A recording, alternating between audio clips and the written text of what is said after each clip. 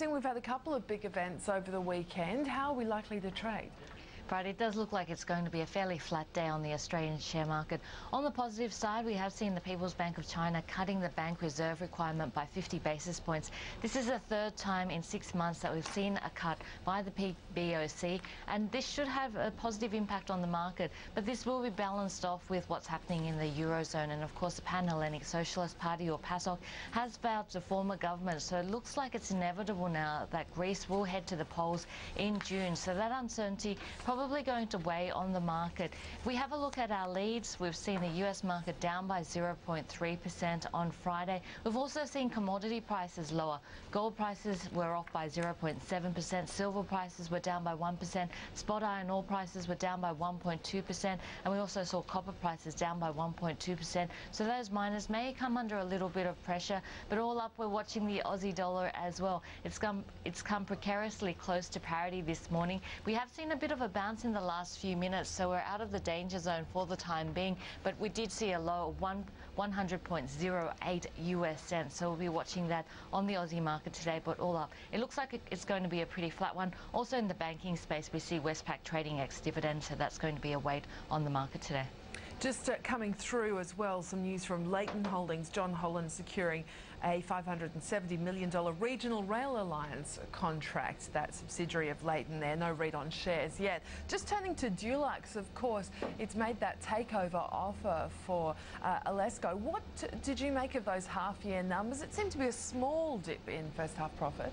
We did see a fall of 1.6% in net profit. And if we have a look at Dulux as a business, there are a number of brands it owns. It owns Dulux, Shelley's, British Paints, as well as the Shelley's garden care business as well. But if we have a look at the key driver of its sales, it comes from hardware sales. In fact, Bunnings is its largest single customer and such an important driver of its earnings. So often when we look at Dulux and the outlook for the business, we also look at Bunnings and the outlook for Bunnings. And if we have a look at Bunnings, in the December quarter, we did see same-store sales up by 3.2%, and in the March quarter, a rise of 3.3%.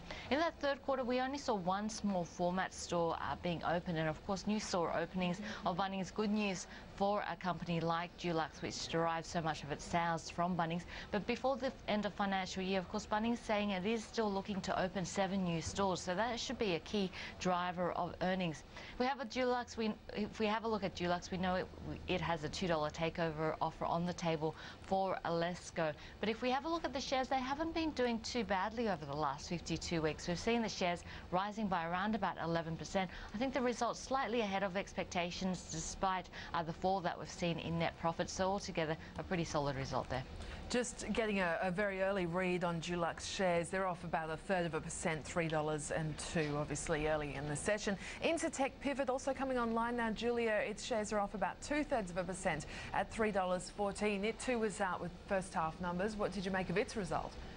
Incitec saw its profit falling by 20%, to $143.5 million. Now, its explosives business is a key driver of earnings at the moment, and it is performing well with strong growth there. But if we have a look at what's going to be responsible for the change in earnings, it's actually going to probably be its fertilizer business. We have seen fertilizer prices coming under pressure. Last year, we saw DAP prices at $565 per tonne. That's probably going to fall to about $535 a tonne this year, but it is something that we're watching closely to see whether we are going to see a change in the earnings of Incitec from that fertilizer business. The shares of Incitec, though, haven't been doing so well in the last 52 weeks. It has been under a fair amount of pressure. The shares down by around about 19%. If we have a look at Incitec Pivot in the last 30 days, so this is what it looks like, and you can see that the shares have been falling coming into this result. It looks like the shares are trading a little bit lower now on the back of those results as well.